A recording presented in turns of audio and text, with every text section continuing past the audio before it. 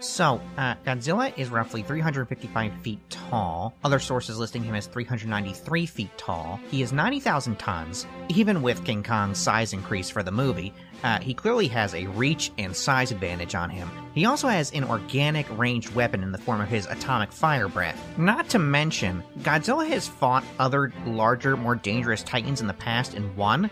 We cannot forget that he faced King Ghidorah in the last movie and defeated him, despite the foe's much larger size and triple energy weapons. Also, it should be pointed out that King Kong has been canonically defeated by the military, in fact 1920s biplanes with 1920s machine guns, while Godzilla is canonically immune to conventional weapons.